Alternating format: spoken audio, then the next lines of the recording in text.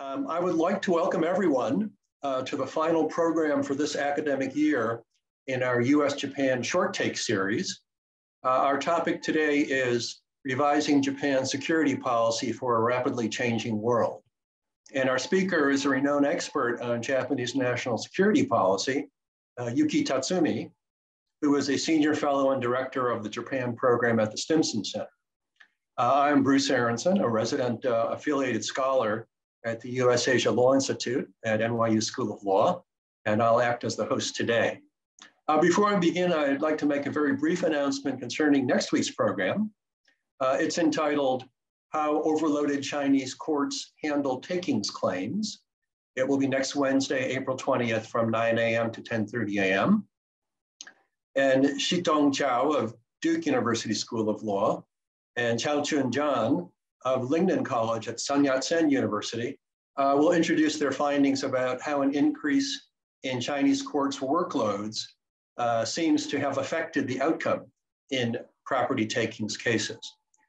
Before we hear from our speaker, I would first like to thank our co-sponsor for today's event, the Consulate General of Japan in New York, and invite their representative, Director Kenju Murakami, to make some opening remarks.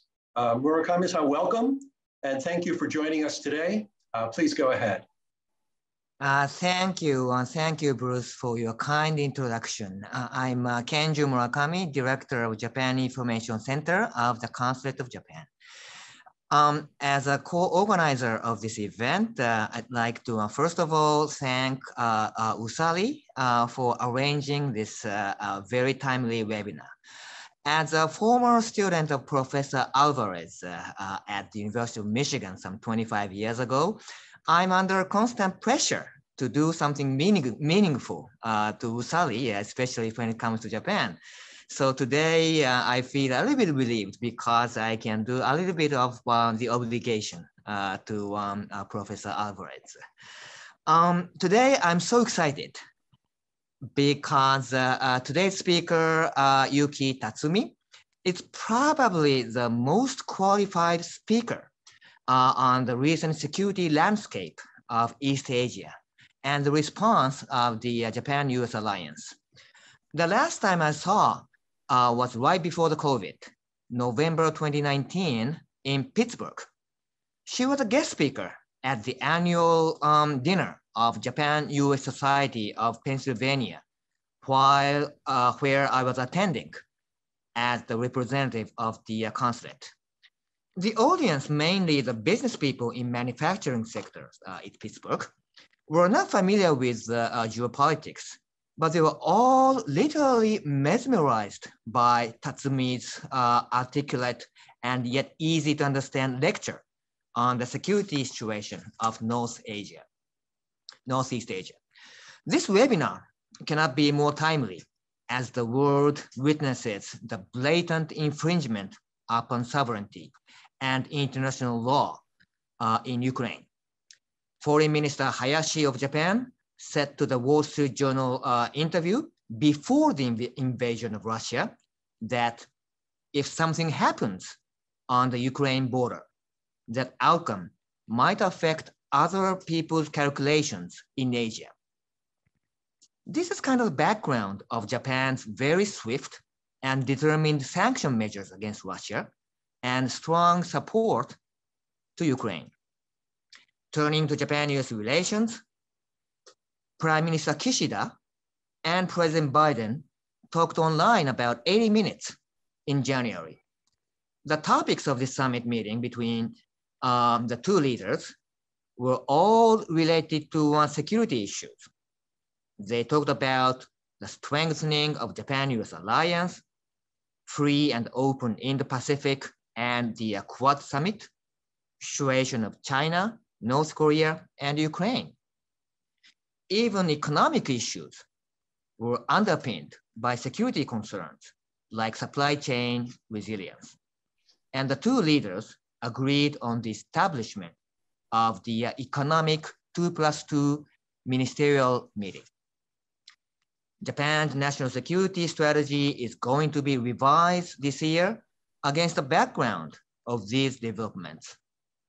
close and seamless exchange of views on all levels, those between uniformed personnel, foreign and defense officers, and political leaders are all more important than ever. Equally important is the understanding of the peoples of the two democratic allies. I'm sure today's talk by Yuki Tatsumi will help you understand the common challenges of US and Japan and how the alliance is coping with these unprecedented challenges in this uncharted water. Thank you very much, and very much looking forward to today's lecture and discussion. Well, thank you very much for your insightful comments. So we've already had a brief introduction, but Yuki Tatsumi is, as I mentioned, a senior fellow, co-director of the East Asia program and director of the Japan program at the Stimson Center. Before joining Stimson, she worked as a research associate at CSIS, the Center for Strategic and International Studies, and also as a special assistant for political affairs at the Embassy of Japan in Washington. She's received numerous awards, which I will not go into, and has written very broadly on Japan's national security policy and foreign policy. Her bio briefly is on our website, and in more detail is on the website of the Stimson Center. We are very pleased to welcome Yuki to join us today. When we first approached Yuki to share her views with us on national security policy, that was before the invasion of Ukraine. At that time, we knew that Japan's national security policy was up for fundamental review for the first time in 10 years. And obviously, the Ukraine situation has made this a far more pressing topic, and has also opened up, I think, new lines of debate and argument in Japan in areas that were previously quite sensitive, where discussion was limited or, in some cases, even virtually non-existent. So it is very timely to hear from Yuki on how recent events are likely to influence Japan's national security review and the likely direction Japan's revised security policy might take. Our program today is 60 minutes. We will first hear a short presentation from the speaker, followed by a conversation between us, and then we will go to the Q&A for questions from the audience.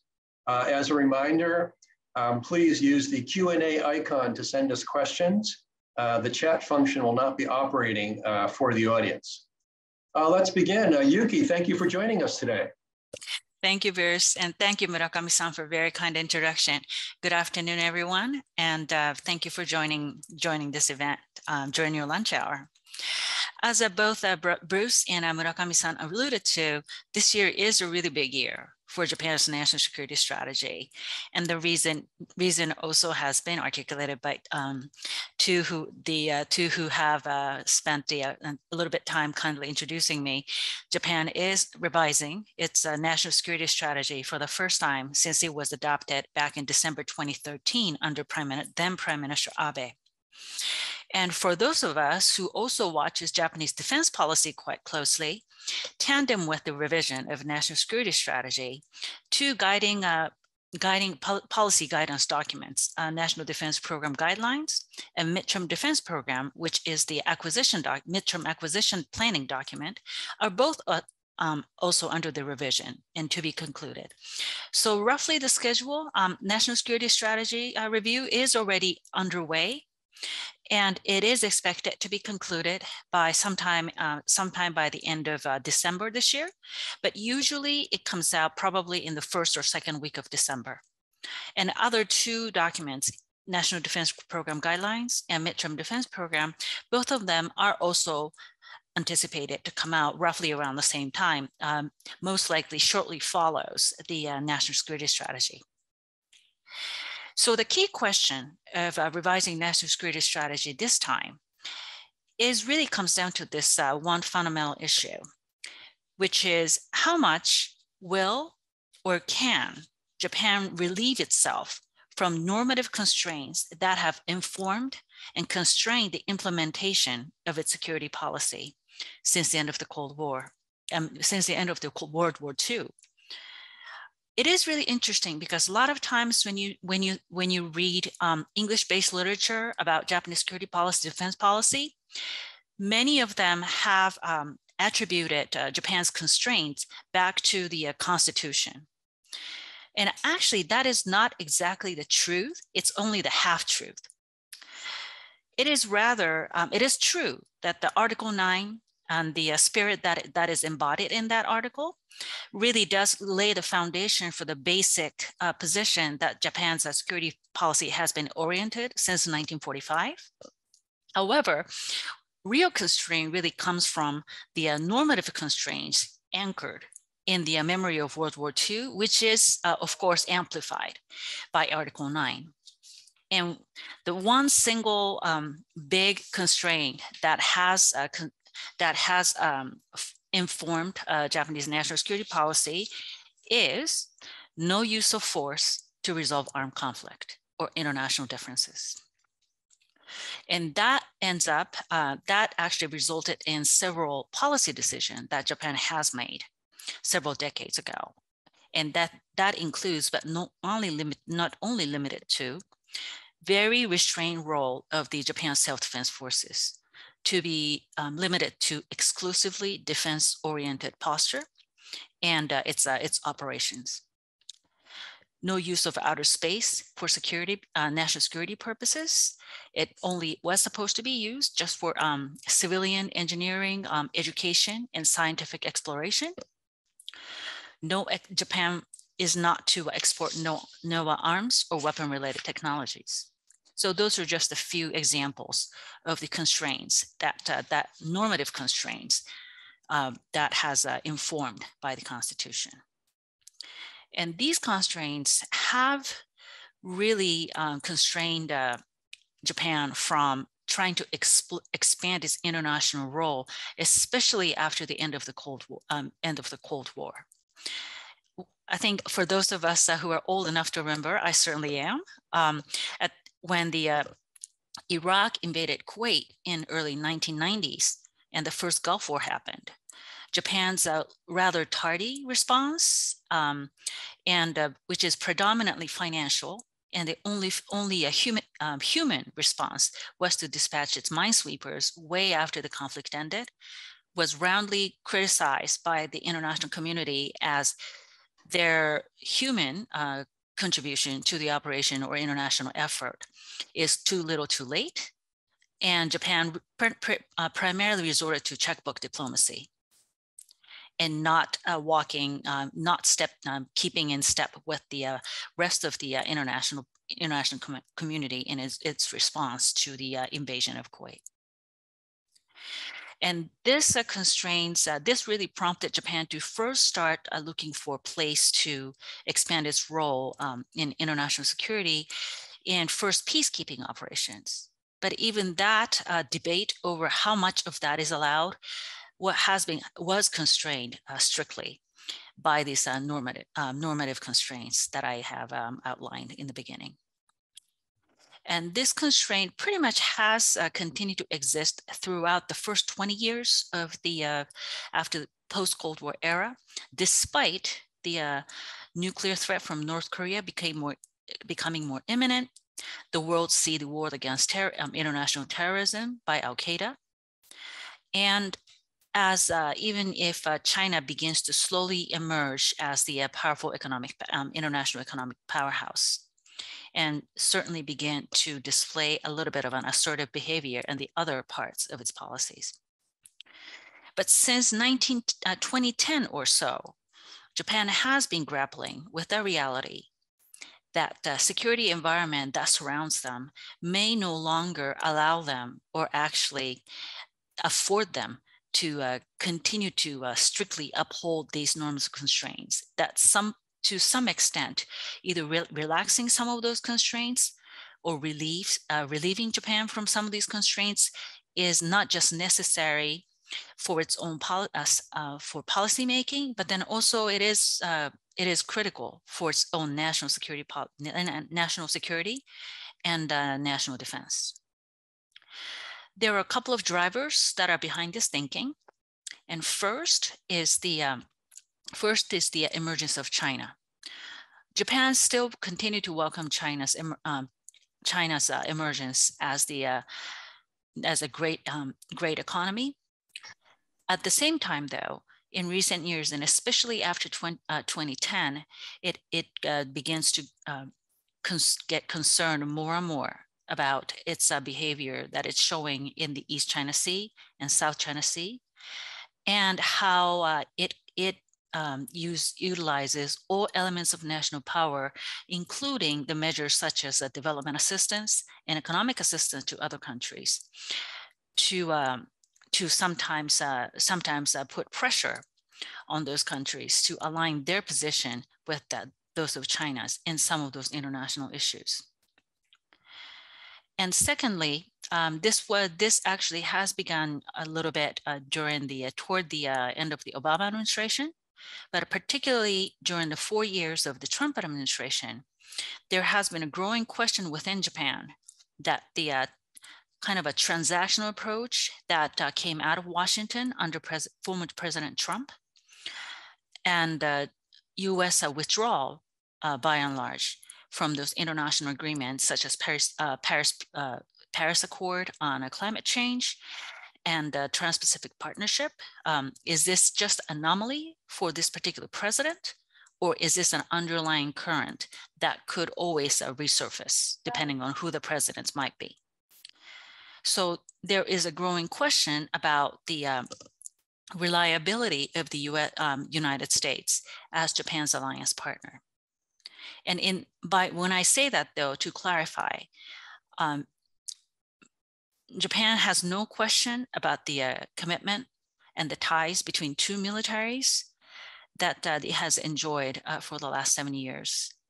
They are, however, questioning the US direction more at the policymaking level and the more political level. So if you look at the Japan's response to the current ongoing Ukrainian crisis, one can definitely say that this is one of the manifestation of these questions that Japan has been grappling with, and how Japan comes out of this self-questioning. As we all know, Japan comes out quite strong and firm, standing against the Russia and keeping locksteps with the US and its Western partners. And for example, it has been closely aligned itself on the sanction implementation.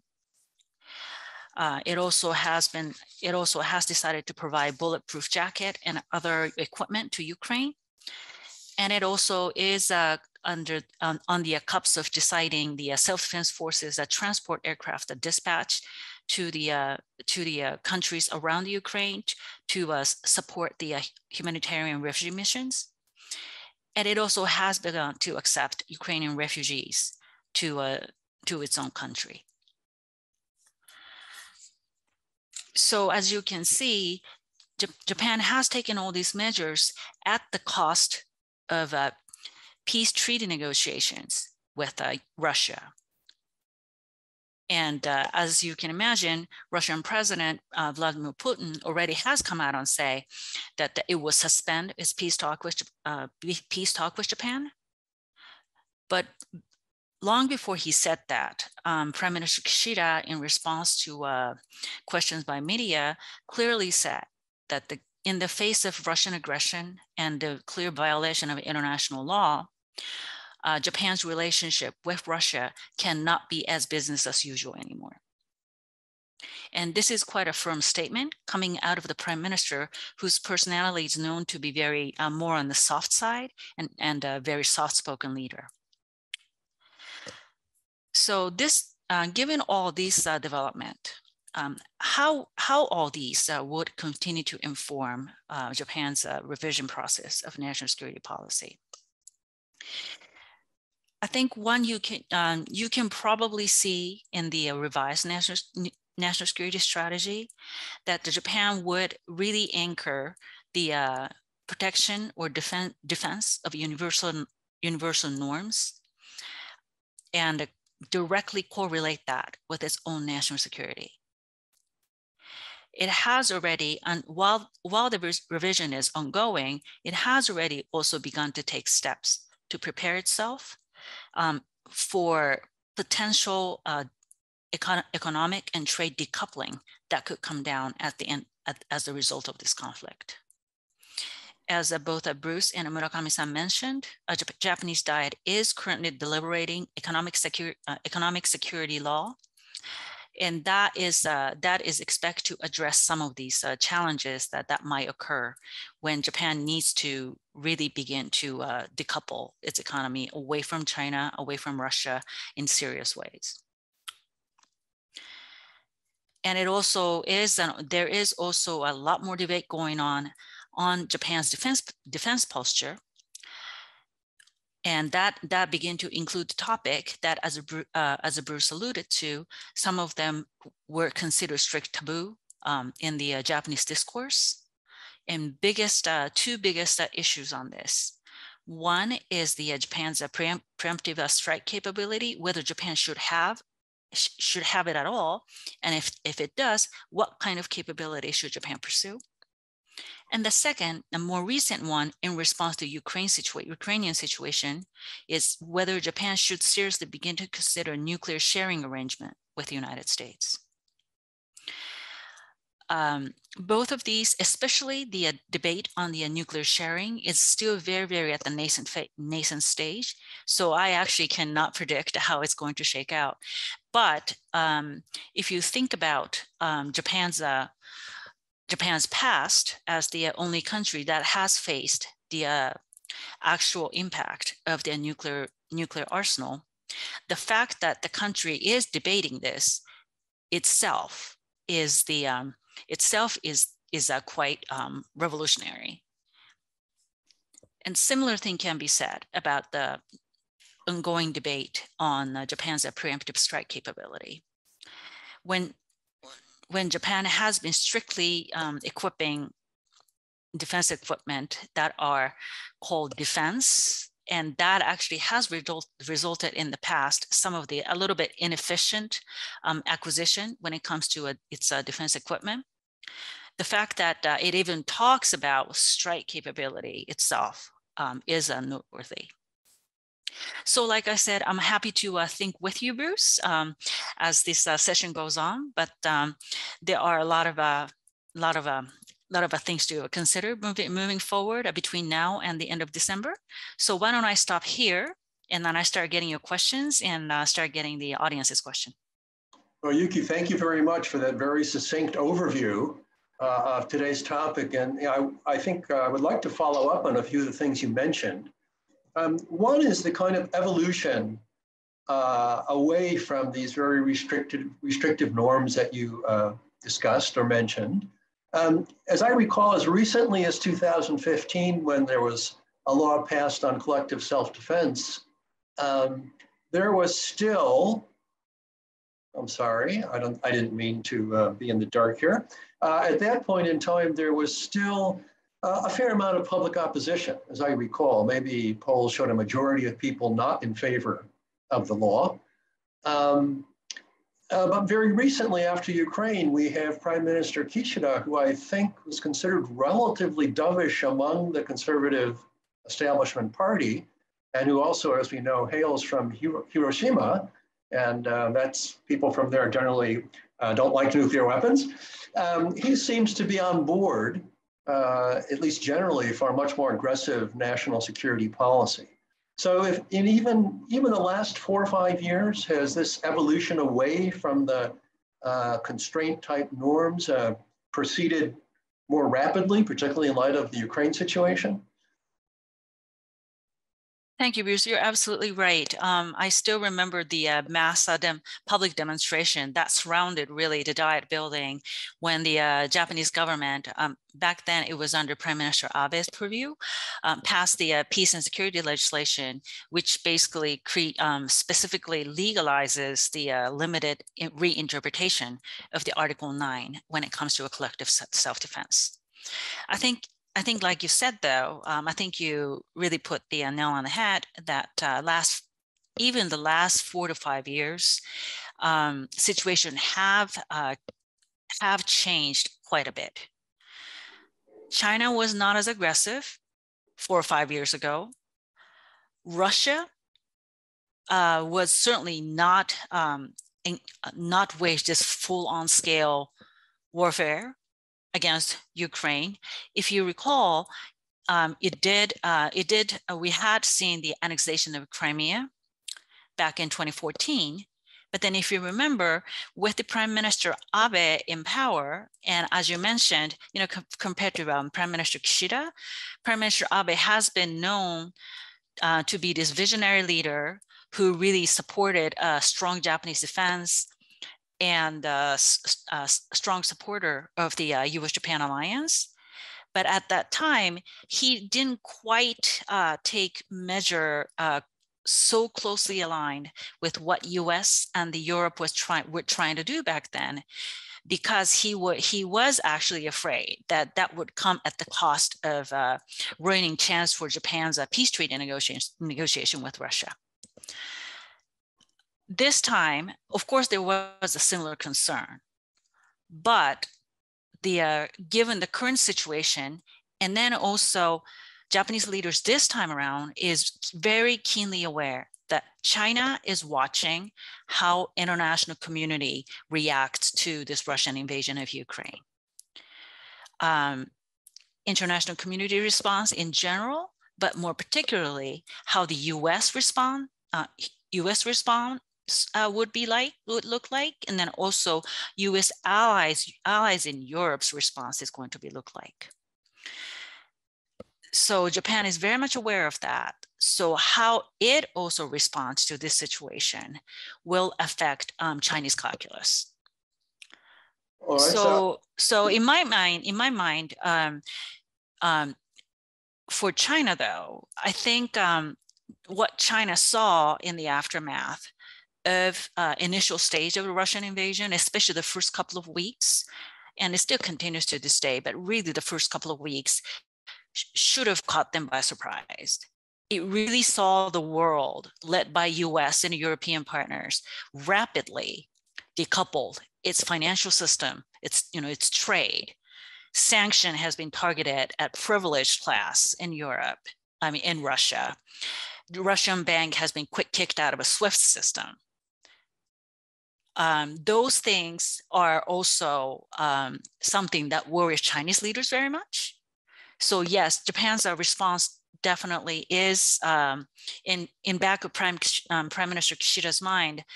There's no question in my mind that he and his advisors, Foreign Minister Hayashi, Defense Minister Kishi, all those people, they are thinking of how our moves will be perceived by China.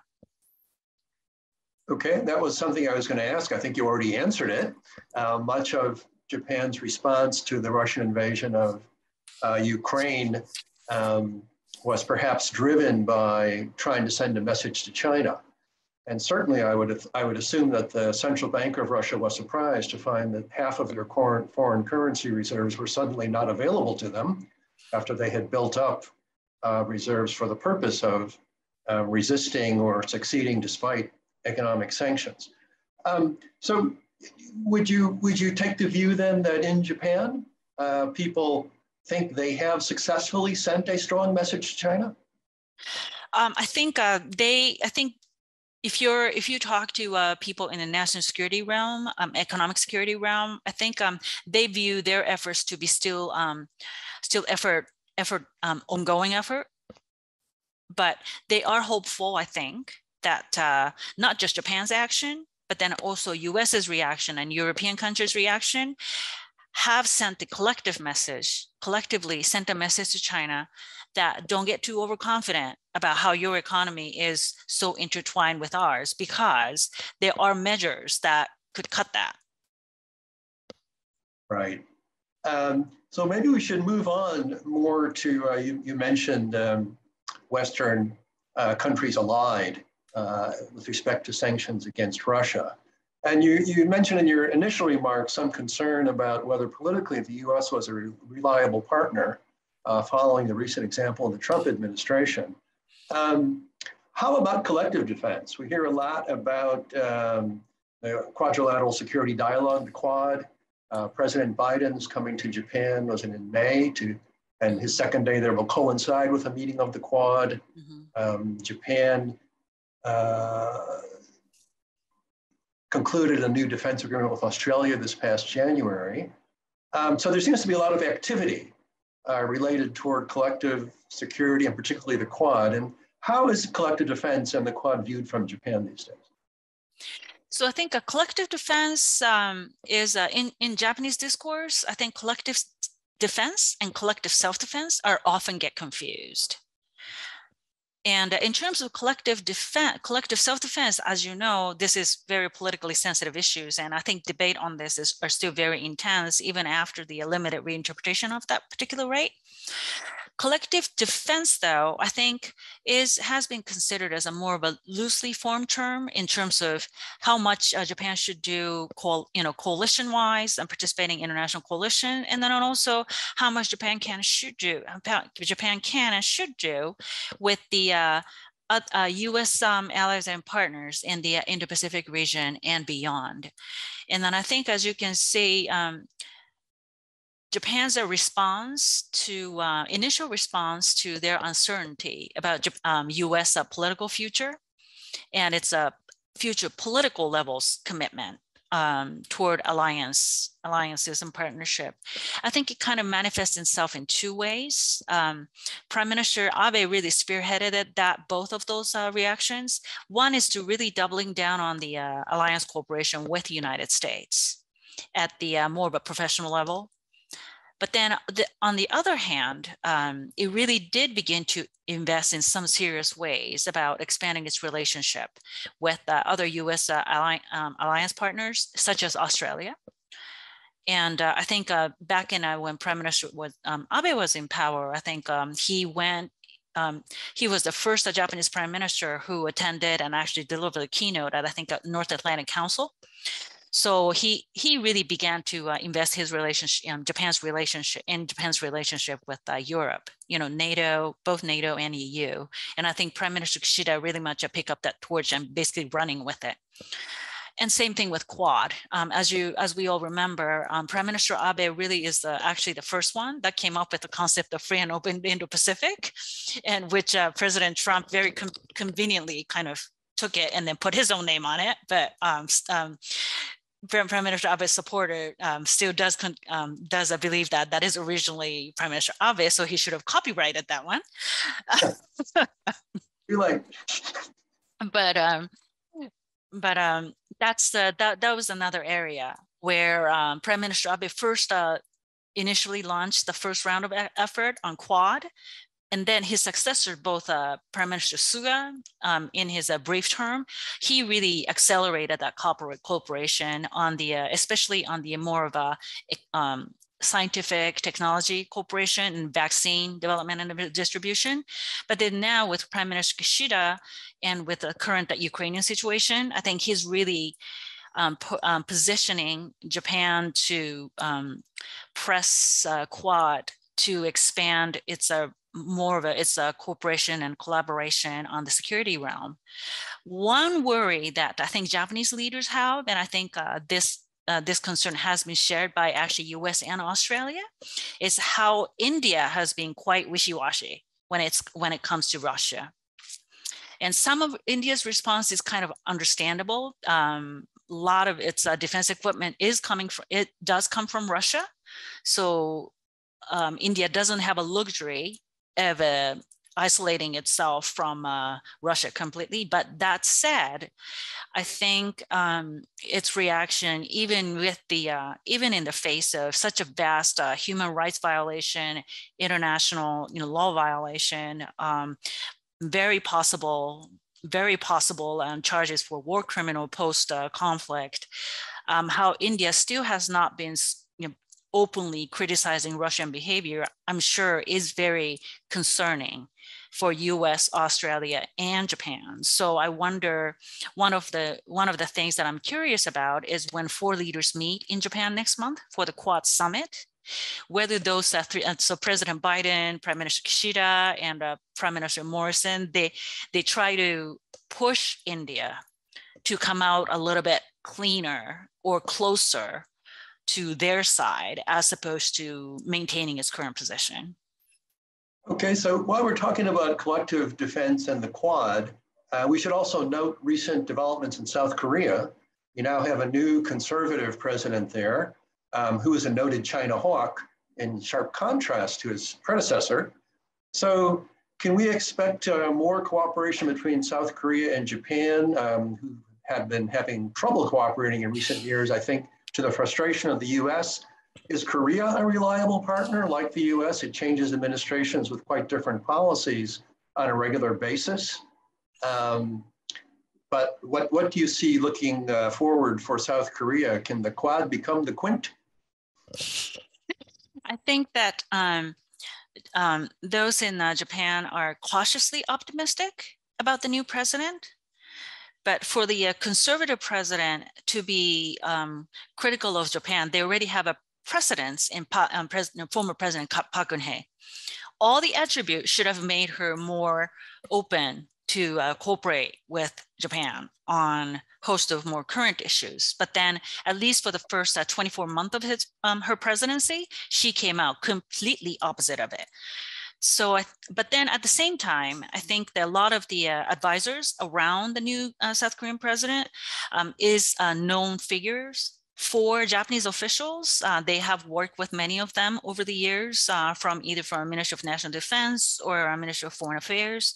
So that gives them some sense of comfort that at least they have a little bit cleaner slate to start, almost like resetting their relationship with Seoul. But I think any South Korean president, the concern always arises toward the end of the tenure. Like former President Lee Myung-bak, who started off quite well with Japan. You know, he was one of the very first foreign leaders in the aftermath of Japan's triple disaster back in 2011. He consistently talked about future-oriented relationship with Japan. Really pursued, closer security cooperation with Japan and so forth. But toward the end of the term, as his poll number lags and this potential of him being charged with corruption and other charges, once he steps down, what does he do? He lands on the island that the Japan and South Korea disagrees on his sovereignty. So Japan is cautiously optimistic, but at least I think Japan feels a little bit better about resetting its relationship with Korea under the new president, at least for a little bit. So hopefully that stabilizes a little bit, because really, truly, with North Korea uptaking its missile activities again, and especially the last missile test that they conducted, which was clearly new types of ICBMs, should be concerning to Japan, but then also should be concerning to Korea as another key U.S. alliance partner in the region. Right, so another relationship to follow. I'd like to turn a little bit to economic security issues, which you touched upon. So I'm still having a little bit of trouble if China is the main threat, and much of the new national security policy will be geared toward dealing with that. And then at the same time, China is Japan's largest trading partner. Now, Mr. Abe recently made a statement that if China attacks Taiwan, it would be committing economic suicide. Would that be double suicide? It's not. I think many of us have difficulty in sorting out the national security aspect of economic relations versus the ongoing, very deep economic trade and investment relations with China. Do you have any further thoughts on that? Yes, so I think this is really complicated. I mean, it's complicated here between US and China as our strategic competition intensifies. But then it still is the case that the mutual trade still are substantial between US and China. So picture is very similar in Japan. But then at the same time, in this economic security bill, they do tackle with some of the long outstanding issue. Japan has never had the entities that oversees foreign investments in Japan. So there has been a recent, this has been ongoing situation at least for the last decade or so, that the land that are closer to, like, water resources or, critical national infrastructure has become the subject of a foreign direct investment, certainly by China, but probably also by other countries. And which, that kind of a deal that would have raised question here with the entities like CFIUS. Japan didn't have the screening process. So how to organize something like that is one of the main focus of this bill. And another thing is, even though China is Japan's largest trading partner, Japan is finding increasingly more and more difficult cooperate on the area of advanced technologies and emerging technologies with the United States without sufficient safeguard on its business intelligence and technology intelligence and information on its scientific advancement. So some of those, what kind of restrictions that are, I guess, appropriately limits access to the individual, not just targeting China, but other countries that Japan has security concerns with, while still allowing, basic, academic freedom and purely commercial transactions. How they can do that, do both at the same time. I think one of the issues that lawmakers are grappling with as they consider this bill in Diet. Well, I think as you point out, this has been an issue sort of on the back burner for several years. And even before the new legislation is enacted, for example, another issue in the news these days is what will happen to Toshiba Corporation as its activist shareholders are encouraging it to sell itself to a private equity firm. And I think it's fairly much a consensus that there's now news reports that Bain Capital might make an offer, but extreme doubts that it would be able to acquire a company like Toshiba, which has nuclear and other defense technology, without engaging with a Japanese partner who would play an important role, even in the absence of a formal CFIUS process. So I certainly would think that the last few years have set the stage for the enactment of the kind of economic security law that's now pending in the Diet. Definitely, it is overdue. And then I think they are intensifying the competition with U.S. and China, and U.S. really having a greater scrutiny on those, like either investments, corporations, even on the civilian sector. I think is prompting Japan to move a little bit faster than it used to. Okay, so let's move on, I think, to the final topic before we go to the audience for questions, and that's bolstering Japan's own defense capabilities. And let's talk about the defense budget. So I know there's been a long-standing kind of informal constraint that the defense budget should not exceed, at least by very much, 1% of GDP. And the current budget is about at that level, just above 1% of GDP. Just above, yeah, hover just above. With the yen getting weak, the dollar value of the defense budget changes every time I look at it. But I guess the current defense budget is something like 44 billion US. That sounds about right. Maybe sixth in the world. And it's still news in Japan that it exceeded 1% of GDP. On the other hand, you have a country like Germany, which has all now pledged to go from 1.5% of GDP to 2% to meet the NATO standard or guidelines. And you have some people, conservatives in Japan, saying Japan should do that too. That seems to me like a huge break from what has existed in the past. And also, given Japan's large economy, that would amount to a very significant investment in defense capabilities. What do we take from all that? Is the German example really putting more pressure on Japan? Is Japan really ready to take a step that big? I think Germany's decision certainly put people on alert, because Germany has a similar history with Japan. Obviously, it has Nazi history. It has a kind of a self-constrained security role within NATO, and then now they're talking about 2% of defense. So it definitely has put people on, some people on alert. However, and then also Prime Minister Kishida, quite frankly, I think he had spoken about Japan's defense budget eventually, over time, shoot for 2% of GDP. But then he didn't quite give it a, kind of a schedule of how long it's going to take Japan to get there. So when he first said that, people were kind of thinking about it on the long term.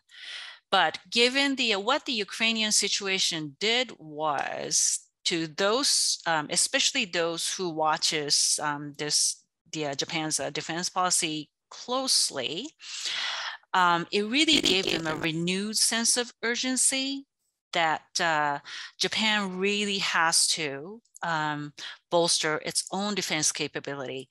If there's any one lesson that people take away from Ukrainian situation is that if you don't demonstrate your willingness to go at the bat and fight for your own national defense, international community will not come rally around you.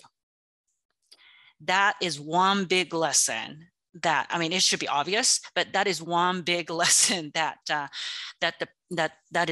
becomes like a big takeaway. So when Japanese, those of them who are Japanese do defense planning for Japan, when they look at Japan's current capability from that light, there are certainly holes. And I think the question is how to fill the hole.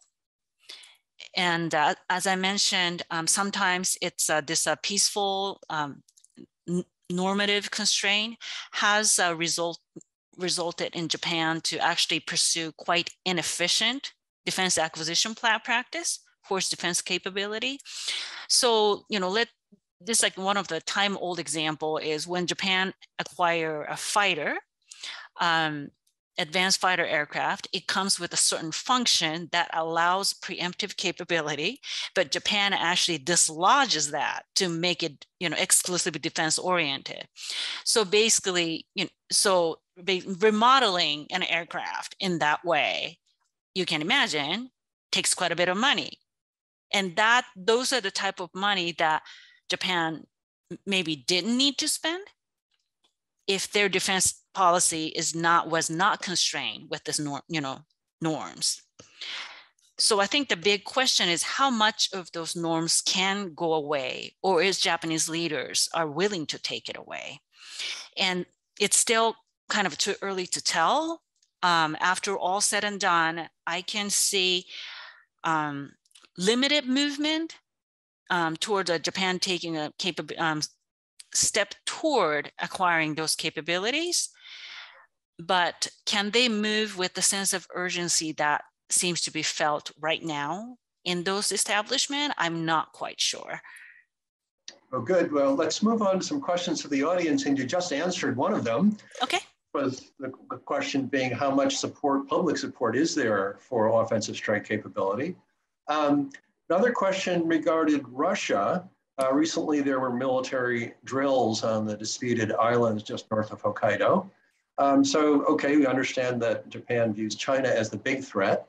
How about Russia as a national security threat?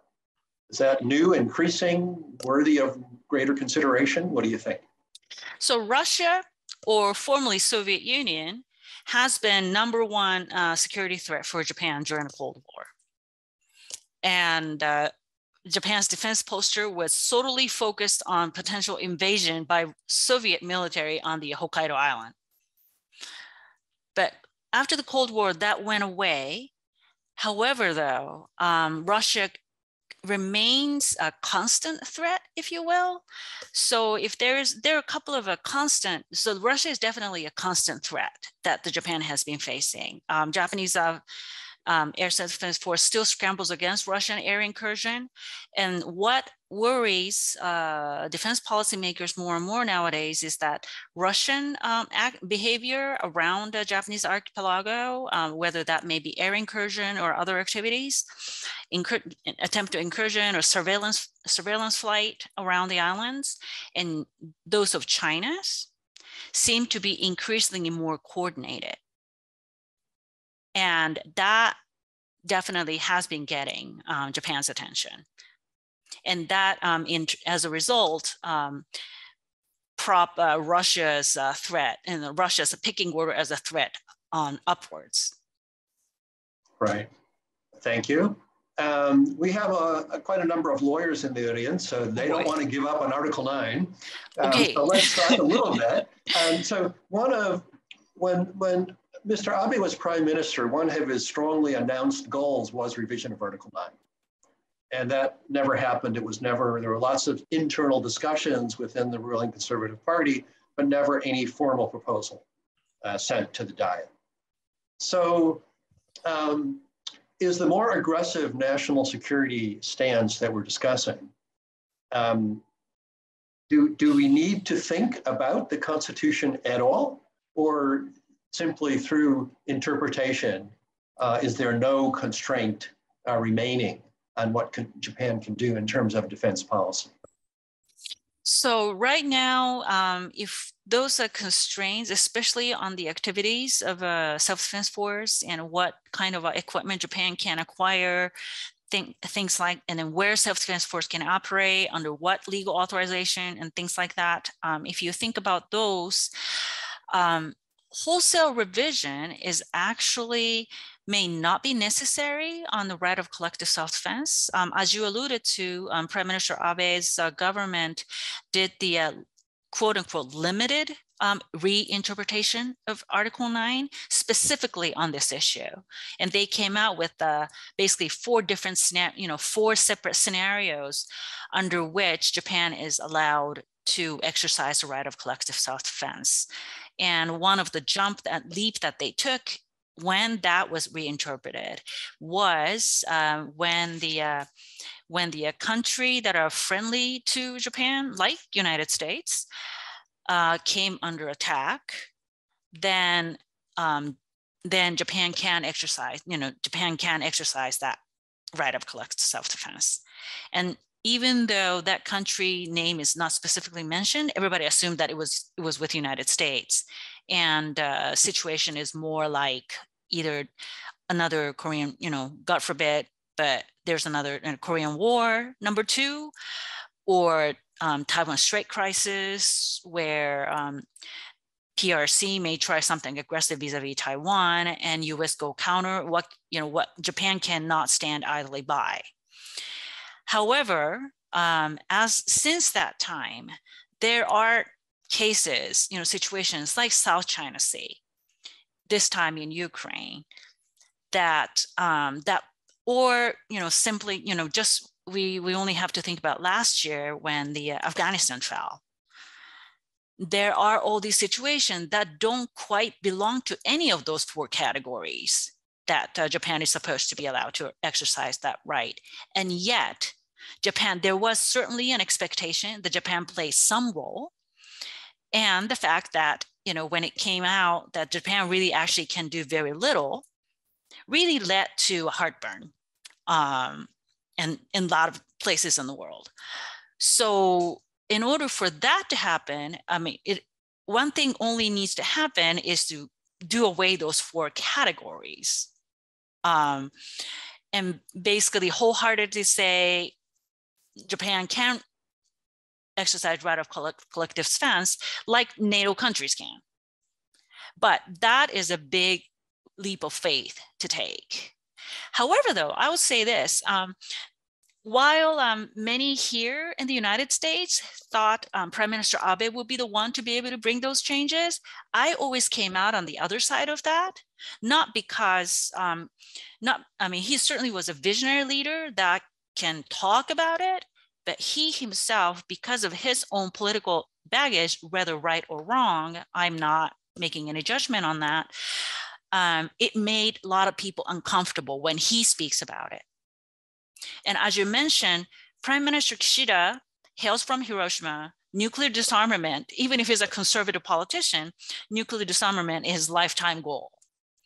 And he's much softer spoken. He comes out as much more deliberate. Sometimes he came down as like wishy-washy. I think one of the things that Mr. Kishida has been grossly unrecognized is that he put together these current response in Ukraine that are much more firm and much more hardline in practice than Prime Minister Abe did back in 2014, 2015. I don't think not enough people, either they have not noticed it because of the situation on the ground, or maybe he himself is not a, kind of a type to push himself up front all the time.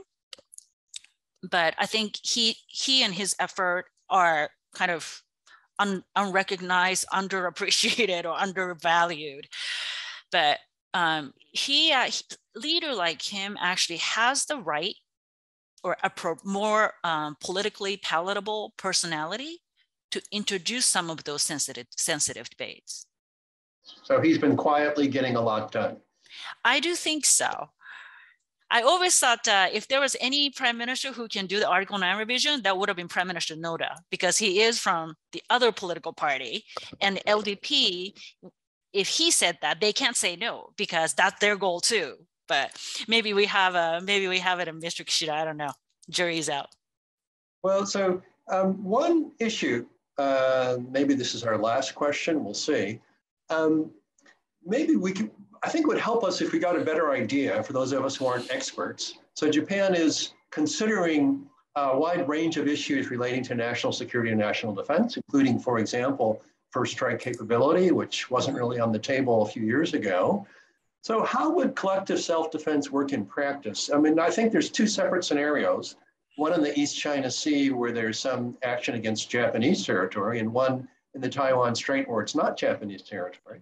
But in either event, as a practical matter, what would Japan be expected to do? And wouldn't its envisioned role have some influence on sort of bolstering their defense capabilities? Has this been discussed in any detail? So there are a very distinct difference between the East China Sea scenario, East China Sea / Senkaku scenario versus Taiwan scenario. Or at this day and age, I might even say South China Sea scenario. East China scenario, this is where Japan's own territorial integrity is at stake. So this is not a collective self-defense issue. This is Japan's own national defense issue.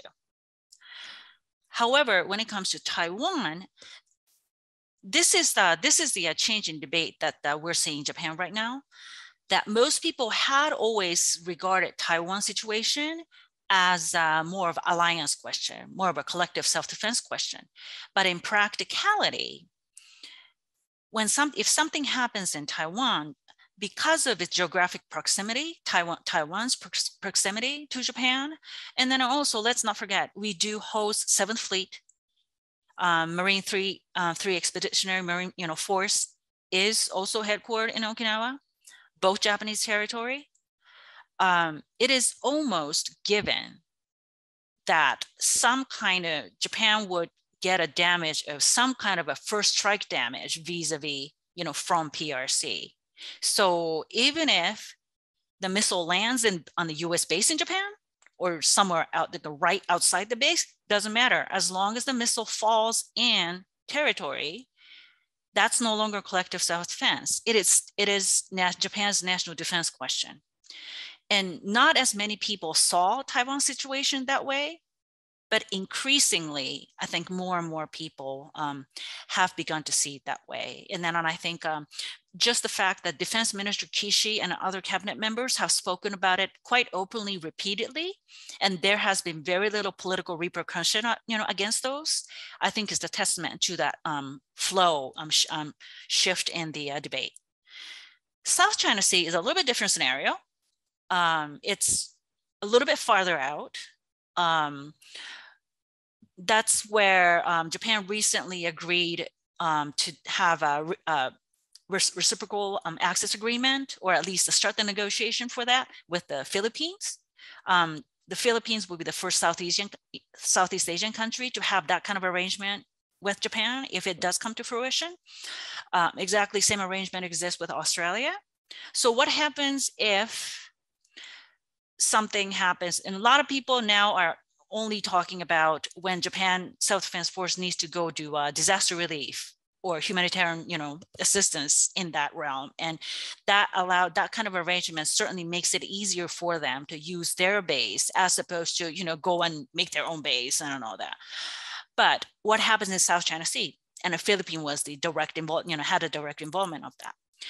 I think, I'm sure, deep in the defense circle, those scenario has been played out, but it's not been introduced to the more public realm yet. So that one is a little bit out on a limb right now, as far as the public discourse goes. Right. On the defense circles, it's certainly within the scope of debate for quite a while now. Okay, well, we've already reached our time limit. It went by very quickly, but we do usually end on time. Much more to discuss and much more to follow now going forward with your help, and we can now follow the debate more carefully, I think, or more knowledgeably in Japan. So we would like to thank our speaker, Yuki Tatsumi, and also Mr. Kenju Murakami for joining us today, and also for the audience. So thank you once again, and I hope you can join us again next week. Goodbye. Thank you.